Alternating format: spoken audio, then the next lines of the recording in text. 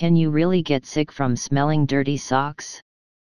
A man in China had a habit of walking home from work every day, taking off his socks and taking a great big whiff of them, according to news reports. Bizarre? Yes. But harmful? Well, according to a video posted on the Chinese platform Pair Daily, also yes. The video says that the 37-year-old man was hospitalized for chest pain, and was diagnosed with a fungal infection in his lungs, an infection that his doctors attributed to fungal spores that he had inhaled from his socks. But is it even possible to get an infection like this from smelling socks? Technically, yes, but it's very unlikely that something like this would happen, said Dr. William Schaffner, an infectious disease specialist at Vanderbilt University who was not involved with the Chinese man's case.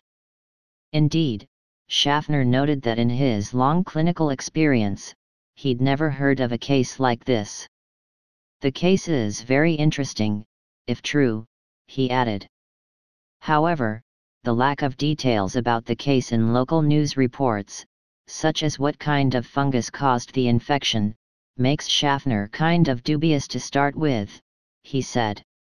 Biologically, it's possible for someone to develop a lung infection by inhaling fungal spores that had built up heavily in someone's socks, Schaffner told Live Science.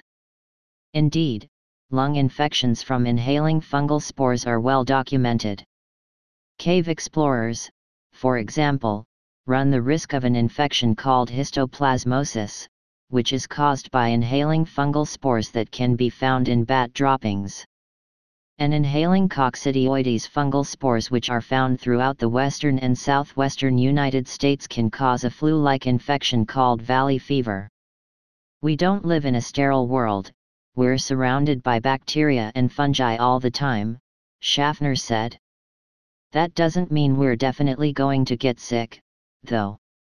What makes the Chinese man's case different, though, is that he's said to have put the source of fungus right up to his nose and inhaled quite frequently, in unusually large doses and repeated doses, which would have made him more susceptible to actually developing an illness, he said. There's also not much known about the patient himself, based on the available reporting. For example, the man could have had a weakened immune system that would have made him more susceptible to such an infection, Schaffner said. The man's doctor said in local news reports that the man likely did have a weaker immune system, and this was due to a lack of rest because he was looking after a child. But Schaffner said that he found that explanation rather thin. That's not typically a reason doctors would consider a patient to be immune suppressed, he said, so when I saw that, I raised my eyebrows. In any case, the whole situation reinforces the notion that one ought to launder one's socks frequently rather than trying to make a daily assessment as to whether you want to put them on again for the 17th time, Schaffner added.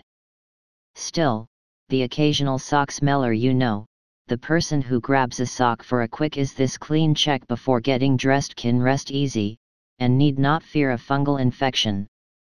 Not to worry, Schaffner said.